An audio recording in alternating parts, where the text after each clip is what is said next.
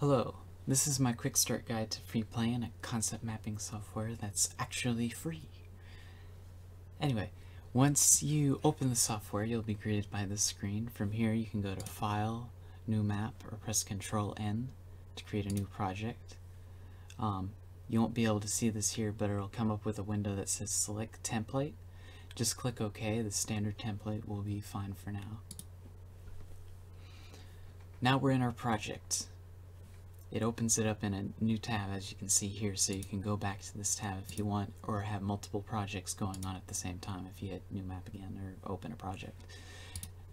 So anyway, once we get here, it'll say New Mind Map. If we want to change the text in here, we can double click it and then say the 3 little pigs. Now this is our root node, is what it's referred to as, and this is what everything in your mind map branches off of. So we're just gonna briefly model the story of the 3 little pigs.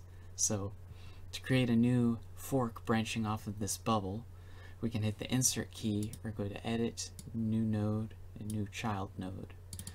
Then we can say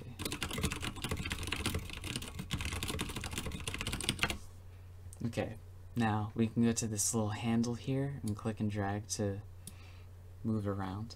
Now, in the story of the 3 little pigs, the big bad wolf is scheming against them right now.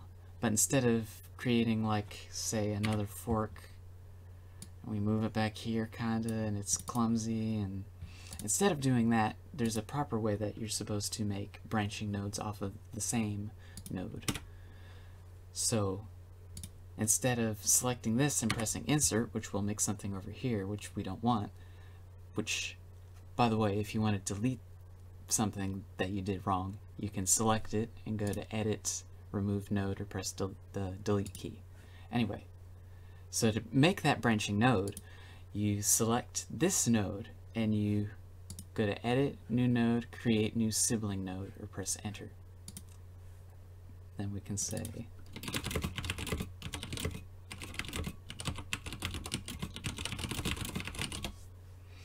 now, what you're going to be doing is probably a bit more complicated than this, but say you're doing a paper.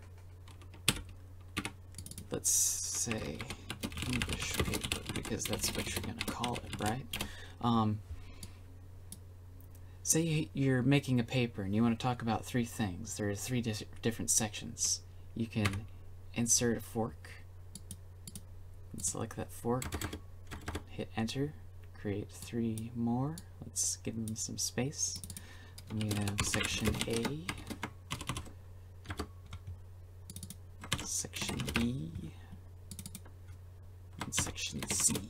Now from these we can make branching forks that will talk about all the different things that we want to talk about in these sections. And the power of this is, instead of having a rough idea of what you want to do and start writing it and then realize what works and what doesn't, and what you want and what you don't want, instead of doing that, you can see how it'll work out ahead of time. You'll have a roadmap and plan as you're writing your paper to refer back to.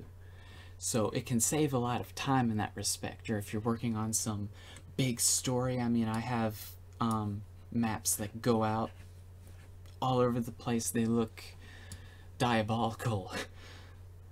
It really helps you organize your thoughts with more complex things like that, and that's really the power of mapping.